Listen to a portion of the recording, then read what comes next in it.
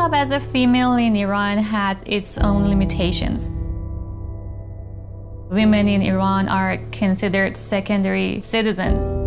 I was constantly being told what to think or what to say.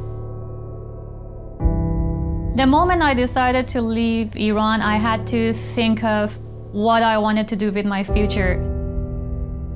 Leaving everything behind, my family, my friends, my education. Coming to the US, the transition wasn't easy, so I had to find a job.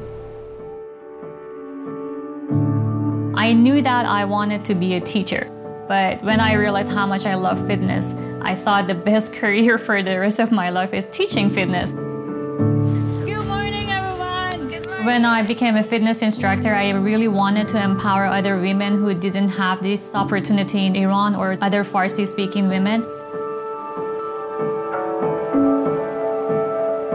So I started my channel, my fitness channel. I'm sharing this information for all those women who have the same mind and are looking to get healthier. I'm teaching something that I really love, and I'm going to enjoy my time with other people, helping them. I used Indeed to find my job.